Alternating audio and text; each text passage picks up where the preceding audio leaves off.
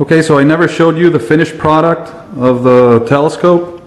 And remember, this is the same design as in the Stellafane website with a few differences, but I'm going to show you what I feel were the mistakes we made while building this. First thing is, notice the gap between the scope and the top of the rocker box, or sorry, the cradle. That actually makes the scope unbalanced. What I've done is I actually rotated the tube so that the focuser is not doing more counterweight to this side, so I had to put it straight out like this.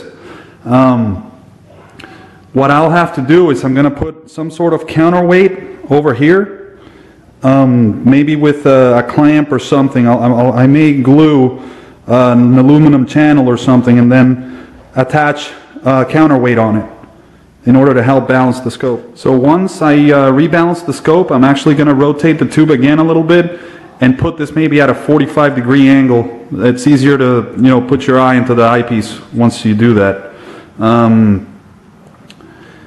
So remember, try not to leave that gap, and you'll have less problems than what I did. As you can see, I aligned the tube's center with the center of this bearing.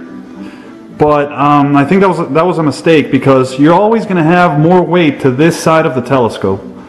You have the handle, you have, you know, some items here that do a little bit of, you know, put a little bit of counterweight on this side. Plus, you want the focuser to be at a 45-degree angle, and you're also going to have the Telrad over here. So you're always going to have some weight to this side. So I would, for the next time, what I'm going to do is I'm going to locate the cradle a bit offset from the center of this bearing, and I don't know, I'll come up with a better way to you know, to balance everything. But this was a good, you know, learning experience. Here you can see I use shower caps to for the ends of the scope. Let's take this off here. Here I have my collimation screws. Oh, I should have forgot to take that out. So these are the push bolts, and here is where you change, you know, the pitch of the mirror, the angle within the tube. Let's look at the front.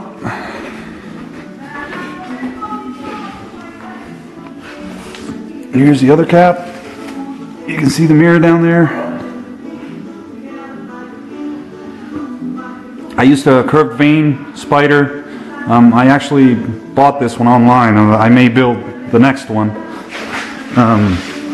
But it looks really good, and it doesn't give you the diffraction spikes as much. It just kind of makes it like a hazy cloud around the stars instead of, you know, having spikes. But it turned out really nice. I'm very happy with the scope. And I've used it a bunch of times. So I'm just going to show you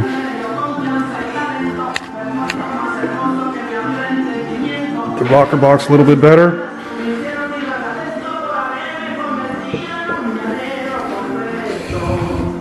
Yeah, right now it's not very balanced. I use a lot 2X Barlow and a big eyepiece. So once I install that and the Telrad, this thing is a bit more balanced. You can see that it just tilts to this side. But once everything's installed, then it's well balanced. Here you have the rocker box. You see the Teflon pads.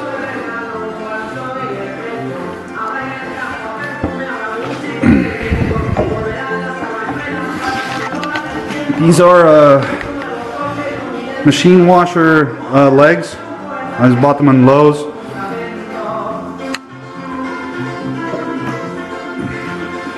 You can see here, you can kind of see the Formica ring in there. I just glued it on with contact glue, contact cement. You can see some of the pads, the Teflon pads,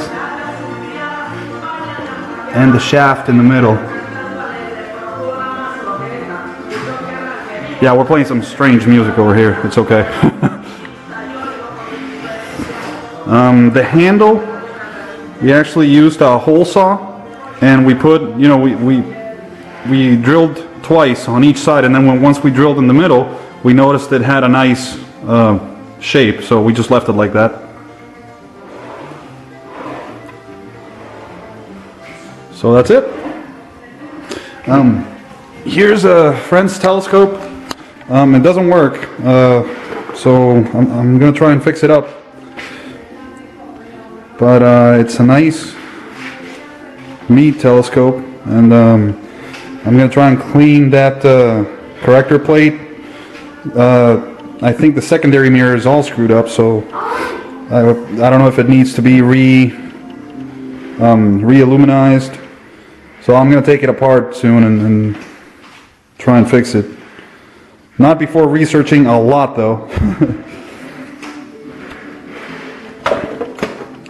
That's a really old ship's pulley. My grandfather found it many years ago, so it's a really cool item. So anyways, that's the scope. And next time I'm going to build a 10-inch telescope. Should be a fun project, and it'll be a nice, more of a deep space telescope. This one is a really good planetary scope. Jupiter looks awesome. You still haven't seen Saturn because it comes up really late, but in 2 or 3 months I should be able to start looking at it really well. And I'm trying to get a webcam set up, but that's going to be a different video. Alright, thanks for watching.